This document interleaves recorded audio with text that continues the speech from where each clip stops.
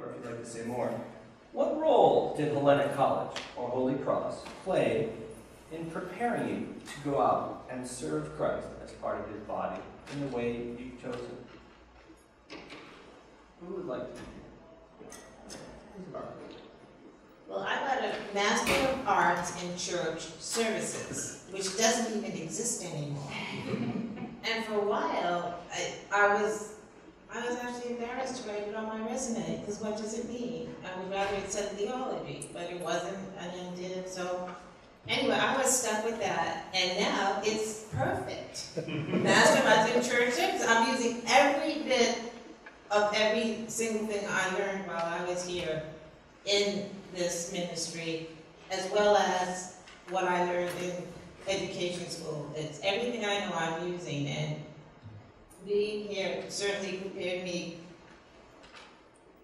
theologically and spiritually. And one of the questions we asked in the alumni board yesterday was, why are you here? Why do you keep coming back and being part of this group? And it's because I'm renewed spiritually every time I come to this campus and set foot in the chapel, every single time. So this is the place.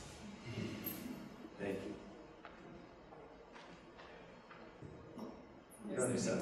Okay, so I also use everything I learned here every day, because every day there's always theological questions people have or confusions. A common question we hear, well, what is the difference between Catholic and Orthodox? Well, my son married a Catholic girl. You know, their children are baptized in both churches. What does that mean? And so we always are, and I'm surprised at how much that things I learned at Holy Cross I use in everyday life. Also, I have the blessing of sharing the monastic life with fellow students that I met here at Hellenic College, Holy Cross. And our spiritual father also was here at the time when we were, and most of the clergy on Long Island also are classmates, so I feel like I live in paradise. Just a continuation of something.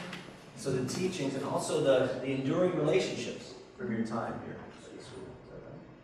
Would anyone else like to add? Elena, would you like to say something on this? Yeah, I just, I didn't realize the role Hellenic College played in my helping me serve Christ until I left and until I reflected back on my time here.